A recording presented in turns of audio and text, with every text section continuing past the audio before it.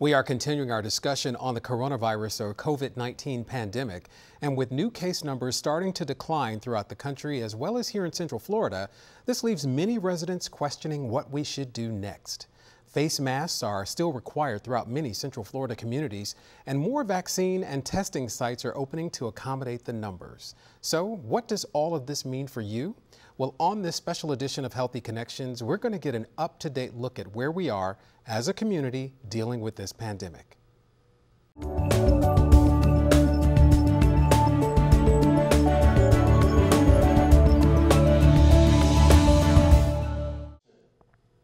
Let's get an update from our state medical professionals. And joining me is Alvina, epidemiologist with the Florida Department of Health in Orange County. Alvina, thank you for joining us today. Thank you for having me. So, Alvina, are we starting to see the positive impact of the 65 and plus and older Floridians who are already started to get the vaccine? Are those results of them being vaccinated starting to show up? I think we really are seeing this positive effect from the strong vaccination program that we had in our long-term care facilities and in the 65 plus population.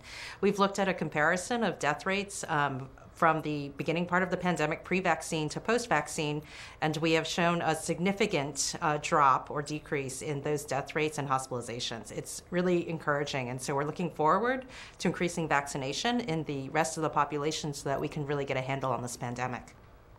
And here in Orange County, at the Orange County Convention Center only, they're dropping the age to 40. Do you think that's going to have a huge impact as well?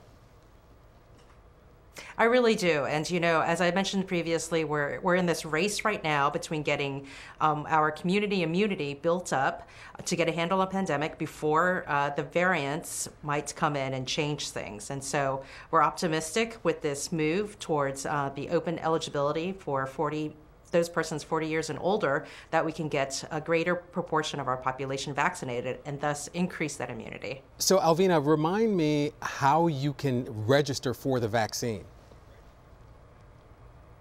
Certainly, you can go to the CDR Pro Health website at www.patientportalfl.com to create an account. And then after you create that account, you can select the dates for an appointment to get the vaccine at the Orange County Convention Center.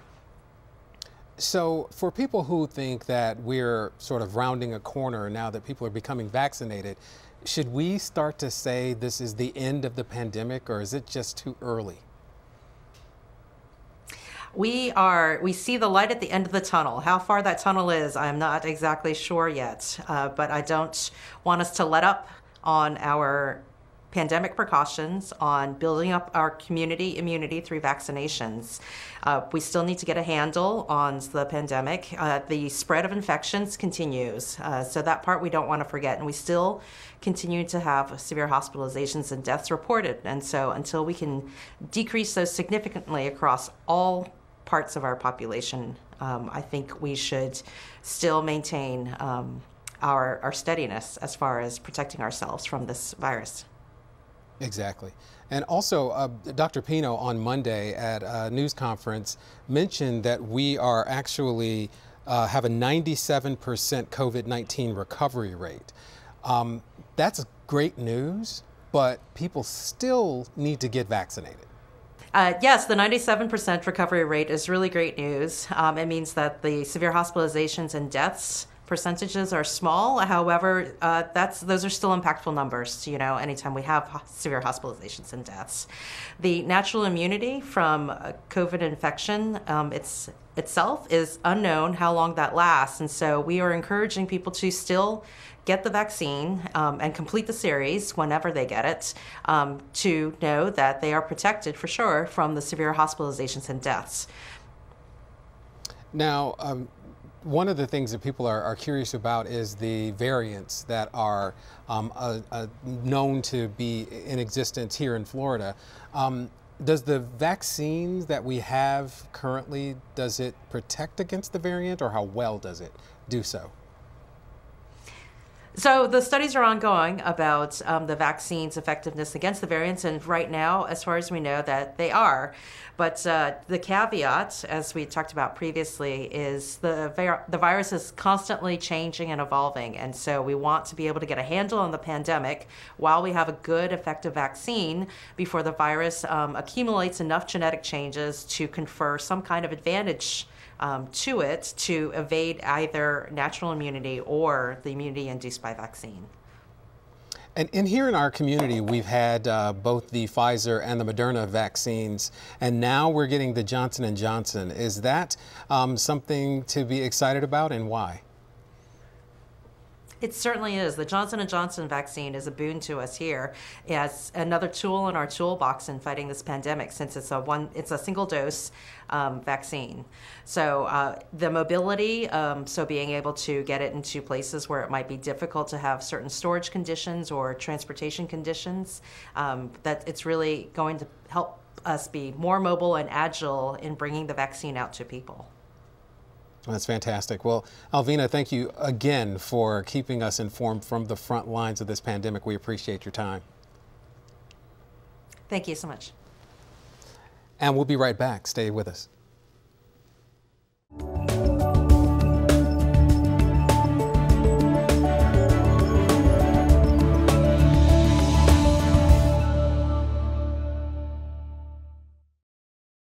As vaccination numbers increase across the country, there are still a lot of people who don't believe the vaccine is safe or effective. Well, Dr. Michael Howell is here, and he's back to shed some light on this subject. Dr. Howell, thank you for being with us today. Thank you. Thank you. So a lot of people hear about some of the vaccine side effects, Dr. Howell, and they think to themselves, is this going to happen to me? Is this safe for me and my family? What do you tell them? Well, I guess I'd answer the most important question first. Everything that we know about the COVID-19 vaccine at this point is the vaccine is safe. This vaccine is effective. It's effective in preventing significant illness, hospitalization, and even death. So many are going to question, well, we don't have long-term data at this point, and that's true. But the data is continually being reviewed and studied, and all across the globe, scientists are looking at every bit of information that they can on millions upon millions of individuals who are getting vaccinated. And so we are collecting great information. And what we've seen so far is that the vaccine is safe. We're not finding any major side effects. We have heard of some unusual circumstances over in Europe about some blood clots, but at the European organization over there that looks at their vaccine studies have found out or determined that the vaccine itself is not the cause for these blood clots, and they've put it back on the market to be used. The main side effects from the COVID-19 vaccine, what we've talked about before. It's pain at the injection site, a little headache that tends to go away after a day or so, mild chills, maybe some muscle achiness, and some people maybe have a low-grade fever. But all this tends to go away. You can take a little acetaminophen, a little ibuprofen, if you will. Take it after you get your vaccination, not before, and it should go away without any real problems. You know, one of the things fueling a lot of people's skepticism about the vaccine is how quickly it was developed, and people have been, we expect a vaccine to take years to develop. So how can you explain to them that this system is, some of the components were already in place, and how this vaccine was developed? That's a really good question. We heard about warp speed at which the vaccine was going to be developed. And a lot of us were very afraid when we heard that, because we didn't know really what that meant. What we found out that it meant in today's modern technology is that scientists around the world came together, they collaborated, they talked, they shared research, they looked at existing processes and said, if there's a way for us to put all this together and create a vaccine, not from scratch this time, but from a known starting place, let's do that and apply that technology and science to what we're going to be doing, for the COVID-19 vaccine. That's what made us, allowed us to be able to get there quickly. The other things that were very important to getting there quickly was the fact that we removed a lot of the financial barriers that are usually in place when new drugs and new medical products come to market. So since we financed this on the front end because of the need, the urgency to get to a resolution sooner than later, we were able to move that hurdle out of the way. And then finally, this coronavirus, this COVID-19 virus is not completely new to us. We had the template. We had used the template in other types of vaccines. We knew what we wanted to do.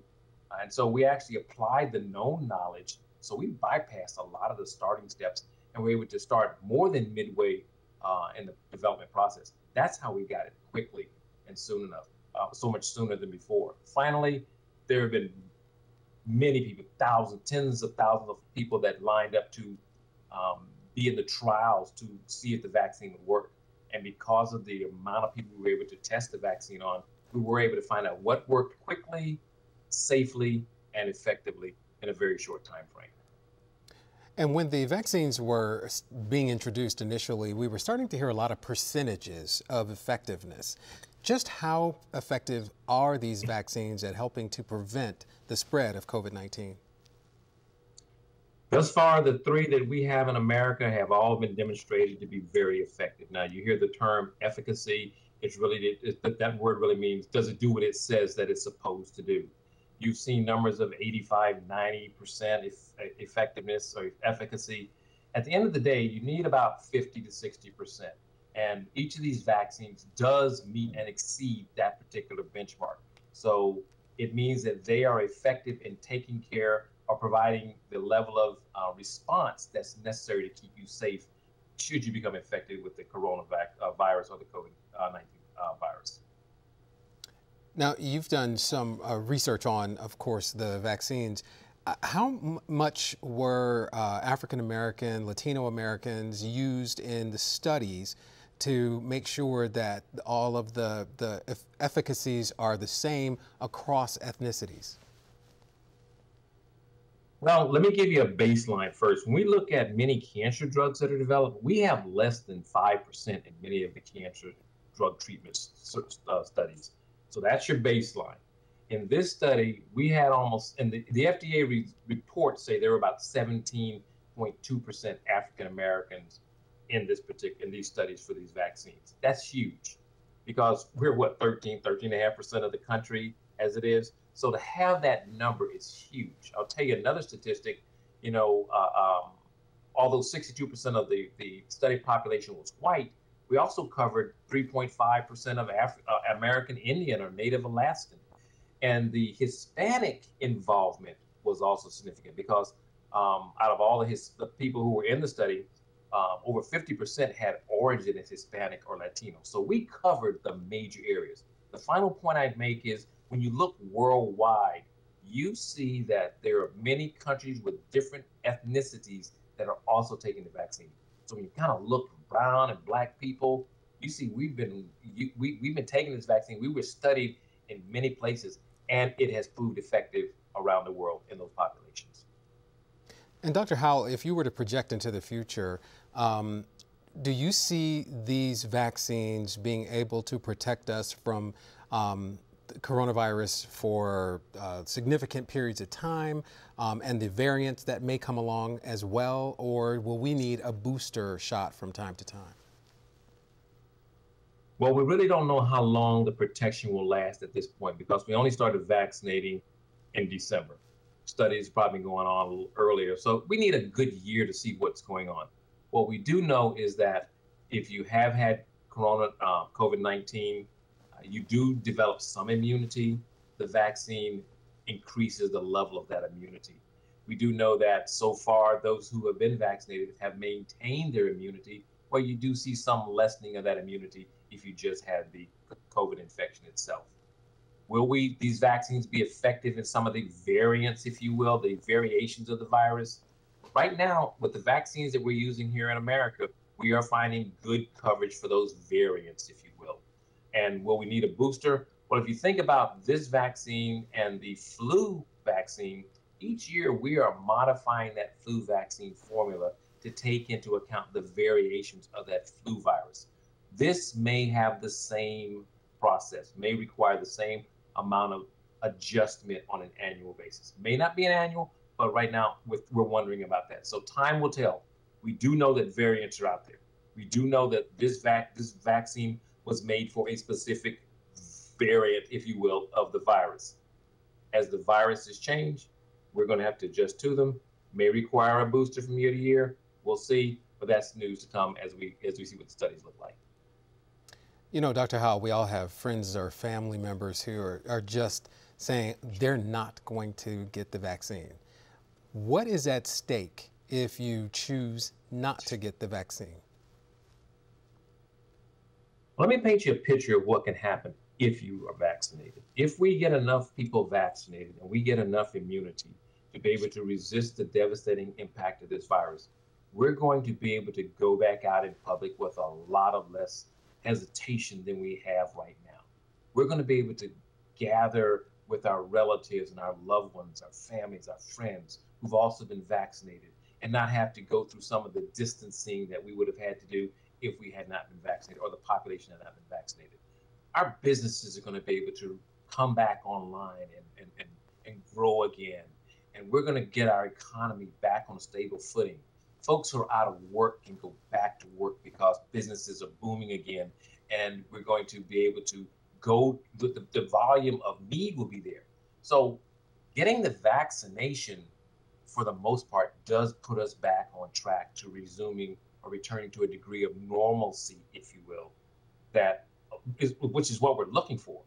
Now, once you're vaccinated, 2 weeks after you've been vaccinated, we would consider you, pretty safe, if you will. We would also tell you that you could then gather indoors with folks without wearing a mask, but we're talking about gathering with one other group, not a whole group of folks without masks.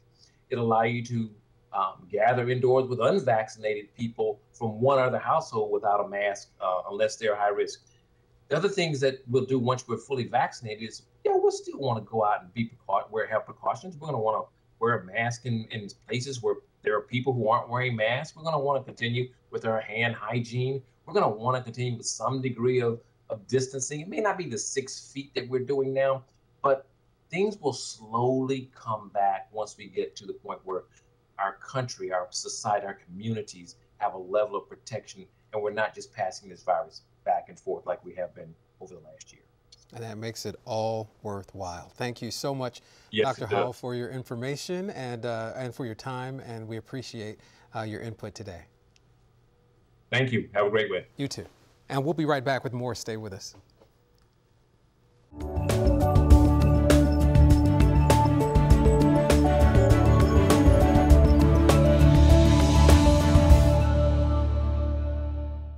We've heard from a variety of leaders today trying to keep us informed about the coronavirus, from local government, the medical community who's on the front lines dealing with this pandemic, and organizations who continue to serve our community. And we are also here to help you keep making those healthy connections. Stay safe.